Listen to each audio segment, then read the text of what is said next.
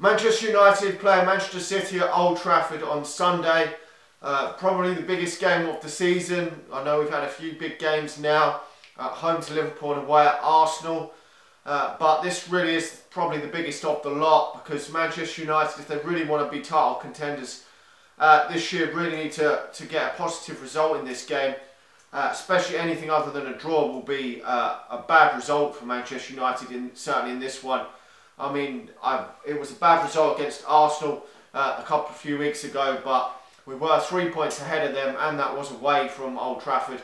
This one's at home, so if we lose to Manchester City at home, I think it's really going to put a massive dent in our title challenge.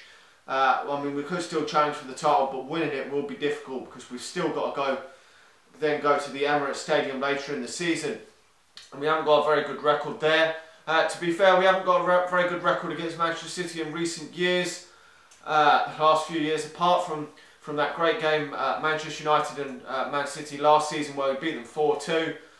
We played them really at the right time then. Manchester City weren't playing well at all.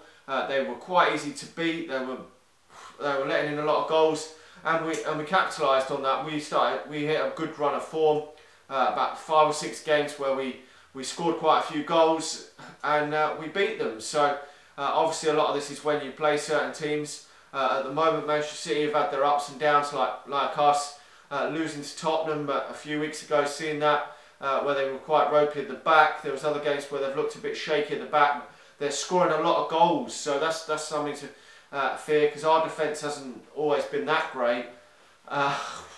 So we seem to make at least one mistake every couple of games and give away some silly goals. So we're going to really have to be at it in this game. Manchester United obviously going into this on the back of that 1-1 draw and that fantastic win against Everton. Obviously that was away from home, that one in the Champions League away in Moscow, and obviously the Everton one, but that one was a difficult game. And we did dominate the game. So going into this game, obviously whether Manchester United are favourites or not, I would presume they're maybe slightly favourites for the bookies because they're at home. But I don't know. We'll have to wait and see. But obviously they're without their 2 best players. Kompany's come back from injury and played the last minute or so of their Champions League game. Didn't watch that game, but De Bruyne again got another goal. I heard that they were lucky to get through that tie with a win. So I don't know. But going into this game, obviously they've hit 5 past Bournemouth and 6 past Newcastle. So they're scoring a lot of goals. I think they've scored 24 goals in the Premier League. We've only scored about, I think, 15. So they've scored a lot more goals than us. So we've got to be really wary of the likes of Kevin De Bruyne, Raheem Sterling. I think, well, obviously Wilfried Bony will be playing up front in the absence of Sergio Aguero. I don't like to see any player injured, but him not playing is a real positive in Manchester United, because he has fucking terrorised the shit out of Manchester United in recent years. He's really scored a lot of goals against Manchester United. I know sometimes our defence has been poor in the last couple of seasons, but he's really capitalised on that, and he's one I would really fear. So him not playing is a plus.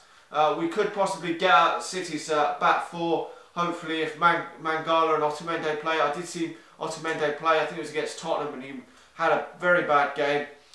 So hopefully we can get there. I haven't seen too much of him lately, so he's probably improved since then. But I know Mangala was a bit of a liability last season, but I think he probably has improved a bit. But we really do need to get at them, because they have been letting goals in as well. Not a shitload, but they have been letting some in, and obviously against Tottenham capitalised a lot on some poor goalkeeping as well there from Caballero, so he won't be in goal, but really got to try and capitalise on that. I think it's going to be a high scoring game actually, because I think Manchester United are going to... I can't see Manchester United keeping a clean sheet in this game. We've been pretty awful in some games at the back. I would expect a similar lineup to the one against CSK in Moscow. One matter I would expect to come in, and I would expect Darmian to come in at right back for Valencia. Obviously Jesse Lingard didn't have a bad first half against CSK Moscow, did one pretty good run. He likes to beat a man, but I would expect the experience of Juan Mata and the quality of him to come back into the team. Now, probably Wayne Rooney will start again up front. A lot of people are criticising him for playing up front. Martial could go up front, but that would then mean dropping Herrera.